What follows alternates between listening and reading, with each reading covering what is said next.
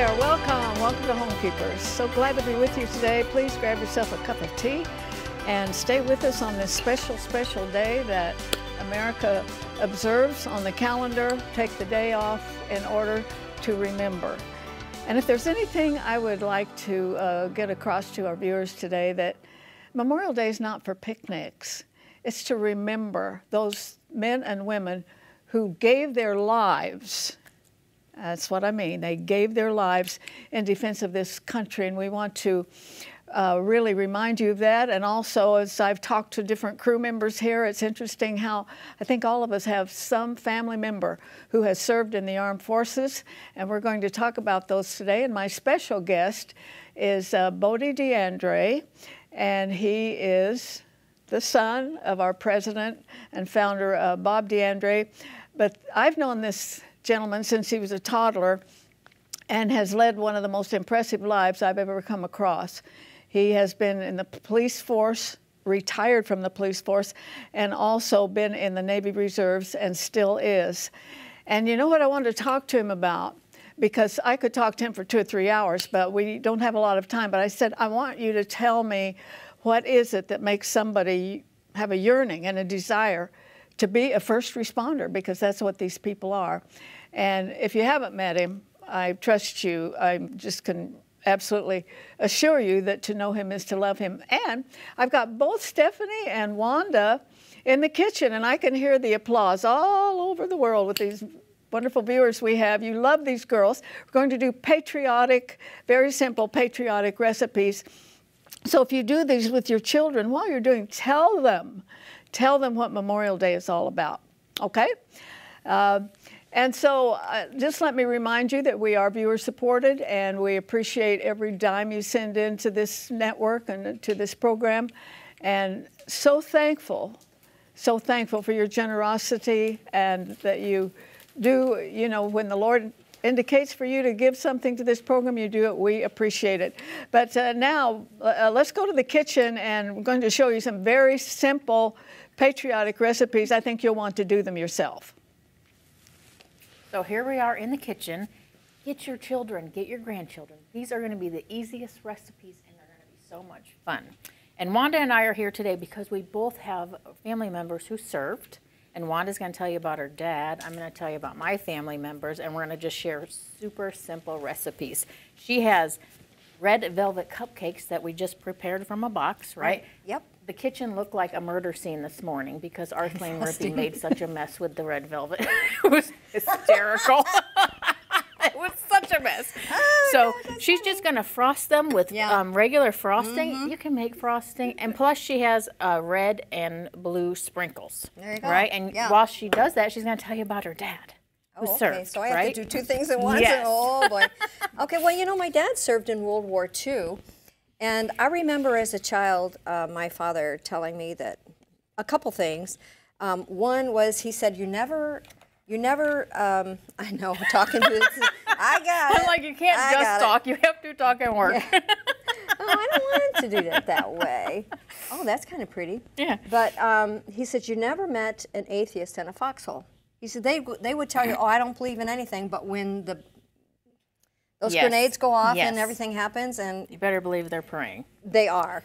And this is going to be kind of a mess. But anyway, my dad got lost in, he served in Okinawa, and he got lost in the jungle, and he got very, very sick. And the natives found him and took him back to their huts, which my father eventually had pictures of them. I don't know how he got them, but my brother has them at home.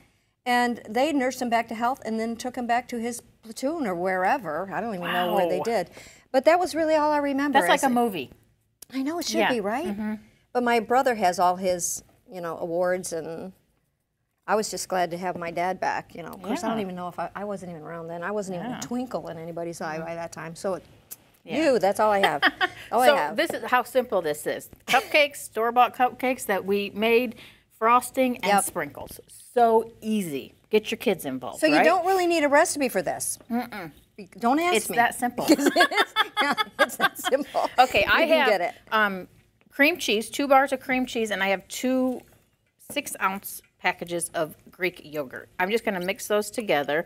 I had 2 pie, my brain has shut down, crusts this morning, and I rolled them out on some flour, and I put them in a pan, and I baked them for about 10 minutes. So that's already done, okay? Yeah. We're just going to take cream cheese and yogurt. I'm going to mix them together. We're going to top the pie crust with that, and then we're going to put some strawberries and blueberries and strawberry glaze together and put it on top. Super, super simple. So my story. First, my dad served in the Navy, okay, many years ago, and my son served in Iraq. So I have a picture of my son. We can show. This is David. That's in Iraq in front of one of Saddam Hussein's palaces. And then I also have a picture. He has formed a brotherhood, of course, with his service brothers, and they meet every year, and they get together, and they have a good time together. Just to, I mean, it's a bond that will never be broken. So if you want to talk about pray without ceasing, he was in Iraq when they first went in. If you all remember that, the tip of the spear, that was my son. And he would call on a satellite phone, because back, you know, it was quite a few years ago already, if you can believe that. And they didn't have their cell phones, but they had a satellite phone, and he would call on the satellite phone.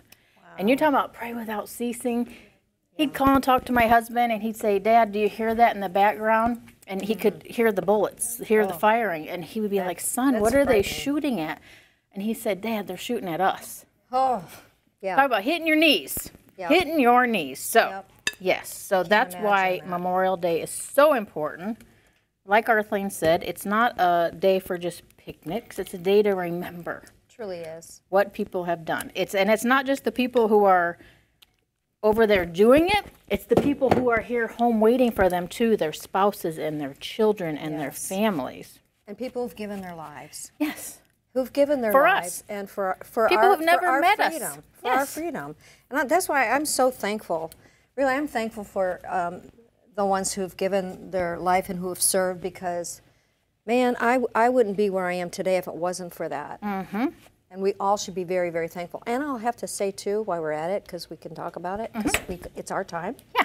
So we can do it. Strawberries. I am thankful for our policemen. Oh, gosh, and for how they serve us and take care of us. And I just want to do something for them. And Bodie has done both, so how amazing. Yeah, that is amazing. He's an amazing person. Okay, so I have the pie crust.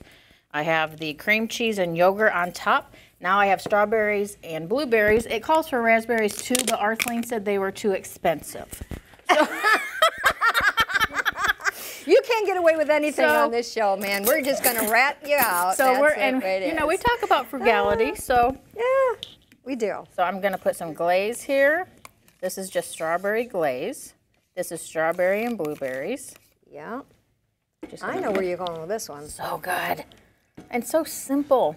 I like you could easily do this with your kids or your grandkids or your neighbor kids or whoever. Just get them in the kitchen. I promise they'll remember it. Alexis still remembers when she was young and we used to cook together. Well. And now she's making some of the things that we used to cook, so. Isn't that amazing? Yeah. How our kids grow up. My grandson just got married, and I'm like, when did this happen? How did he get so old? Oh, my gosh. Which means I'm getting older. Delicious. Are you coming over? No. Oh, I thought Arthelene was there to come over. Okay.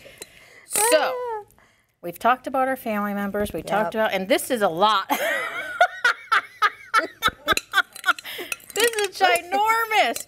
This is hysterical. Maybe we don't need all that. You might not need this many. You might need a bigger pan and more pie crust. I'm just saying, okay? That's too funny. This is going to feed the crew, though. Too funny. Okay, so if you want this recipe, you can contact Wanda. She's not going to have a recipe for this, okay? This is just buy the cupcakes, buy the frosting, buy the sprinkles. She will have.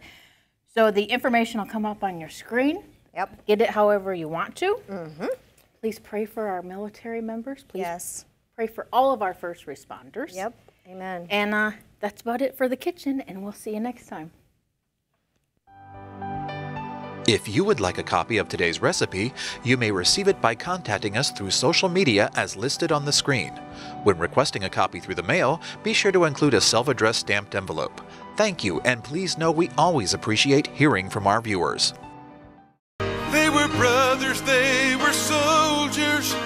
were sailors and Marines whose love for this country meant more than anything. The sacrifice of service sometimes requires more. They came in peace, and now they walk on peaceful shores. All right, I am so pleased to introduce to you Bodie D'Andrea. If you've watched the network very much, I'm sure you've seen him in the last 40 years from time to time. Never in uniform, though, maybe? I don't remember. Yeah. Possibly. Yep. A long time ago. And How are you? you know, I'm just kind of impressed with all these ribbons and medals.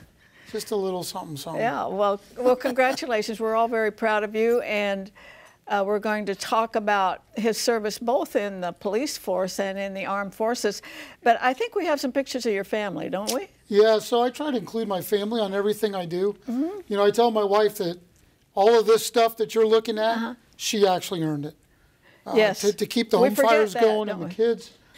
She actually is deserving of all of that. We do forget I just that. wear it for and her. there she is, a very beautiful lady. And She is very beautiful. I my love that kids and- uniform gentleman standing in front of the Well, flag. There's something very, very Yes. just inspirational about that. And I would have to say your life has been an inspiration to me. This is That was just The over whole here group? at MacDill Air Force Base a few months ago when I did my last re-enlistment.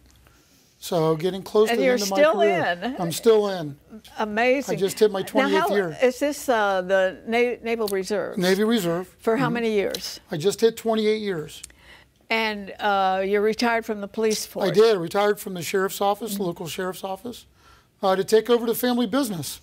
Yes. Electrical and you're still a contractors. young man. Yes, So- D'Andrea Electric. And I still help out. The sheriff was gracious and asked me to stay as a reserve deputy. And so I'm still certified law enforcement and help out over there when I can. I've always said that I would want this man by me in an emergency. Well, I bet you're very enjoy quick on serving. the trigger. I enjoy serving. But you know, there's so many things we could talk about, just so many. But I want to zero in on what makes you do this. First responders, they run in when everybody else runs out. And also, I want to talk about your mom, who's been in heaven for quite a while. But I'm going to tell you something. I've never told you this before. When you joined the police force, I saw an agony in her face. Yeah. I really no, did. she did, I yeah. think every mother would. She was a real prayer warrior. Yes. And there's no doubt that has been a great part of your safety and all. But why do you want to, have you ever analyzed why did I do it? Yeah, you do. And I think those of us that are in first responder type fields, I think not only do we analyze it, but I think we do it on a regular basis. To go back to the original intention on why we got in this business. Because, you know, let's be honest, nowadays it's easy to get jaded. It really is. Oh. And so we want to make sure that we keep our edge razor sharp and that we realize and remember our original intentions. So for me, it was interesting. As a young boy, I have the best of both worlds. My mother's side of the family, we trace our history back to the 1790s in the United States. And my dad's side were immigrants from Italy. So I have that big, different kind of dichotomy of an upbringing. But on my mama's side of the family, we've had people that we know served in the Civil War, actually prisoners of war that were released and had to walk all the way home. My great-grandfather served in the Spanish-American War, which was interesting because I actually got to serve in Guantanamo in Cuba for one of my deployments. So I've had relatives. My grandmother had all three of her brothers in World War II at the exact same time. How long were you at Gitmo? I remember that. I was there between 2009 and 2010. I know, you're there quite a while, and it's like you couldn't leave the building? Well, you can't leave Almost. the base. I mean, you can't just like waltz into the... Do you ever get a little, this is what... I enjoyed it. It was a beautiful place down there. Absolutely gorgeous. There's something about that prison that kind of stands alone. It still does when I think about Yeah, well, it. see, a lot of people don't understand that there's the base, which is a regular naval base, and then you have the Joint Task Force area where the prisons are, and they're completely separate. It's on the same contiguous piece of land, but there's a complete different feel and a different part of the mission and what we do there. So yeah, it's kind of interesting. So what did you do there? You so my keep them job from escaping. That's kind probably of interesting. My job there was I was in charge of the expeditionary court complex. So when we had the prisoners, they would come to where I was, and I was in charge of security for all the attorneys and for the court complex down there in Guantanamo Bay. Now, is this in Cuba or just outside of it? No, it's in Cuba. Mm-hmm. Yep. Were you in Iraq? I was in Iraq in 2004 when I was with the Seabees. And during that time is when we found out my mother had Lou Gehrig's disease. And she actually passed away a week before I came home. I remember that. It's a little difficult, but you know, when you say goodbye to your family, in the military you prepare. If I go away, I may never come home. But you don't prepare for you coming home and your relatives not being there. Mm-hmm. It was kind of a reversal of what our expectation. When you were a little kid, did Yeah. you think I want to be a policeman? I want to No, be in the Navy? I was fascinated with the military. Listening to my grandmother tell stories about her brothers and some of the romantic type movies, you know, from World War II that I saw. I actually talked to a Marine Corps recruiter in high school and I planned to go on the Marine Corps. And I really felt like God was leading me to go to Bible college. Mm-hmm. And so I just didn't show up when I was supposed to for the Marines and went to Bible college. The truth is out. Yeah. And then once I got out of Bible college, went into the ministry. And then Lord led me into law enforcement. And after I got into law enforcement, I really felt like I wanted to serve in this capacity in the military. Mm-hmm. But at the time, there was no openings. And so I had to wait for the Gulf War actually to happen for the job that I do. No openings? Not for the security job that I do. For what you wanted, yeah. Yeah, so I had to wait for the Gulf War to kick off before there was openings for me to come in. So I've been serving consistently since 1993.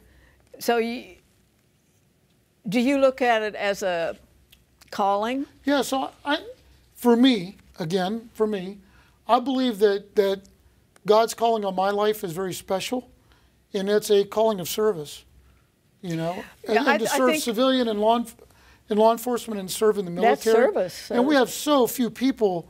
If you take our population that have really served in the military, there's a small group that actually has served our country and our nation. A lot of times when you grow up in church and you talk about a calling, you just think it's to be a preacher. I think every admirable type of endeavor would include a calling. Yeah, absolutely. And especially in medicine. In public service, people need to read Romans chapter 13, where it specifically talks about the ministers that are part of the government, that take care of and protect, you know, that group. What kind of mates did you have? Did some of them join to escape something? So my journey, I'll talk about my journey. When I came in, I called him my sea daddy. He was the one that took me under his wing and said, you don't talk unless you're with me, and you just do what I do, and I'm going to help you with your career. He was also law enforcement civilian side and was a Navy reservist. He was a chief, and I still keep in contact with him. He's 81 years old. He still lives local. Why did you don't and talk after to all anybody? these years, we still keep in contact. And a great man, retired from the U.S. Marshal Service and served in the military. What a great guy. So he was kind of the one that helped take me under my wing. But I will tell you this, you know, as a Master Chief, one of the jobs that I do is provide counseling for the junior sailors and those things. And I see the different reasons why people join. Some of them are to escape their home life. Well, one of my friends, a beautiful black female, is the command master chief on a warship, and her home life was so bad, she ran away to join the Navy, and the Navy became her family. Since then, she's had a wonderful career and has done so well. Some kids do it for the money. Some kids do it for training, because in certain circumstances, the government will pay for your college, and and help you out in that route. Are you familiar with the GI Bill? Sure, I am. Second World War. It actually, so the follow-on to that is the Montgomery Bill, which helped pay for my 4-year degree. And then the post 9/11 bill is also helping with my children to afford their college as well. So, well, they should. The government should do that. So I don't know that I see it as an entitlement. I see it as, if you look, a lot of the people that serve now are second, third, and fourth generation military people. And so I see it as an investment. When the military does things like that, they're investing on further generations to draw them into what we do. But what you've been a part of, the police force and the military, it's signing up for maybe I won't live that much longer. It's very different. Yeah, so I'm a guy that's an alpha male that likes the adrenaline rush. I'm not going to lie. There's that part of me now. As I get older, I'm settling down a little bit, and I got some aches and pains. But there is that adrenaline rush that, yeah, I kind of enjoy that environment.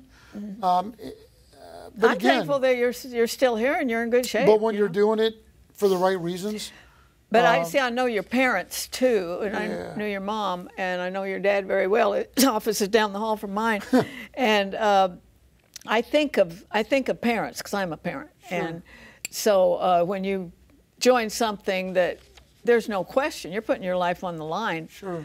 But I know. from what you've said, it sounds like it was I know what I've a put bold them through. decision. Yeah, I know what I put them through. More probably law enforcement than military. But even my wife, we have a standing order still that if I'm going to be late, at least call her and let her know. Because I used to do it, I'd be funny. I'd say, listen, I'm not going to be home on time, but you'll see me on the news, something that we were involved in or this or that. I think if you talk to my wife, one of the worst times that we had was in Iraq. We took some casualties to my unit. And I was right there just a few yards away when they were blown up. And not being able to call home, but the word already spread to the news that my unit took casualties. And to hear my wife's side of the story was getting no news. She's like, I know we had casualties, but I don't know if it's my husband or not. And to wait for that phone call a day or two later was very, very difficult. So I know what I've put them through. It's very, very hard on them. Well, I'm so glad that you're just in such good shape. You're in a new phase of your life. You're vice president of an electrical company now, D'Andrea Electric. Second generation electrician, completely different. You stay with me. We want to show them something that's rather meaningful. And when we come back, I want to tell you about my relatives that have been in the military. Stay right there. You stay there. Yeah.